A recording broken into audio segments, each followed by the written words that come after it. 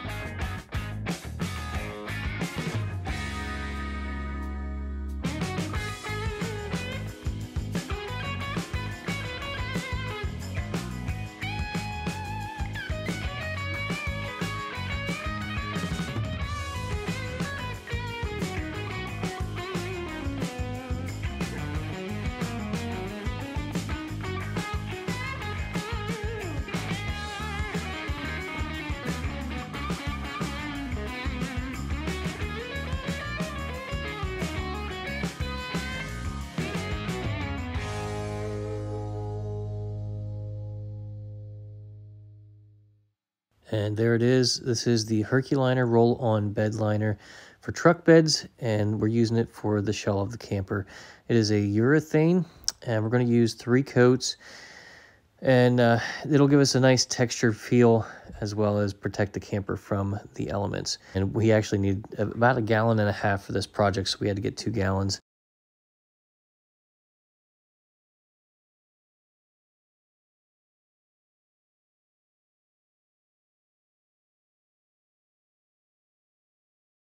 Just getting the roller kind of wet. All right, let's do these panels up here.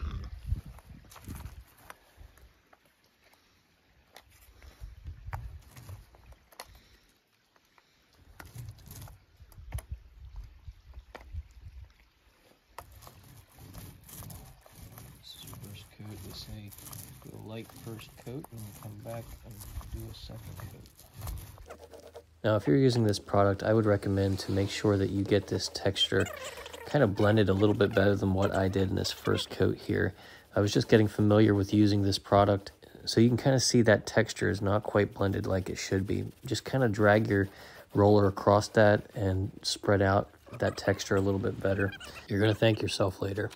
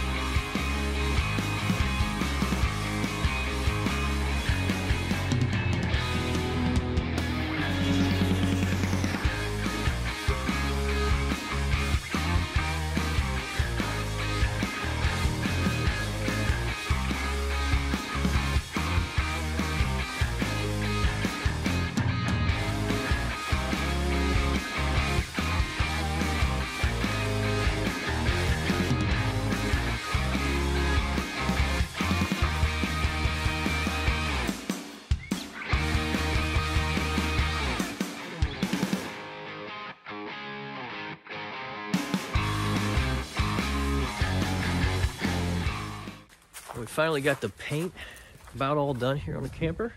So what I did was 3 coats of Herculiner Bedliner. It kind of has like a, almost puts you in mind of like a sand, and it's not sand, it's more like I think rubber pieces. It's still a little bit wet, so I don't want to touch it. Man, this stuff is super durable. Man, do not get it on yourself like the instructions say. Use gloves, use rubber gloves. I did not initially, and man, I tried diesel fuel to get it off, and it worked a little bit. WD-40, if you get it on your hands, WD-40 actually kind of works if you scrub it while it's wet. WD-40 will take it off your hands.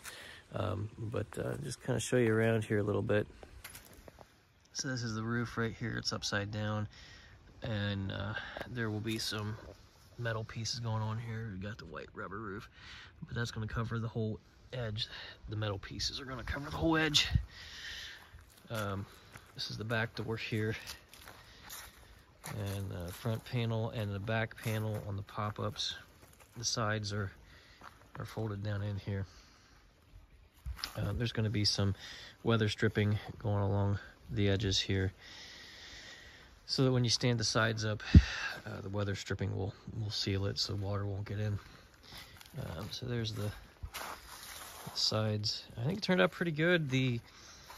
I'm really liking it. The first coat and the second coat, I was really kind of questioning if I liked it or not, but when I got the third coat on there, I actually used a regular roller head, a regular paint roller. That's it right there. So the first 2 coats, what I did was I used the roller that comes with it, and that actually kind of puts you in mind of like a pool floaty. This is the second kit. I had to get 2 kits, but it's kind of like a pool floaty, and it's got little indentations there, and that's what gives you the texture. And so you end up with this textured surface. So I did two coats with that roller that they provided, and then the third coat I used the regular paint roller on, just to kind of make it a little bit flatter here on this final coat. And I like how it turned out. The third coat is really what really made it look nice. I think made it all come together and blend pretty nice.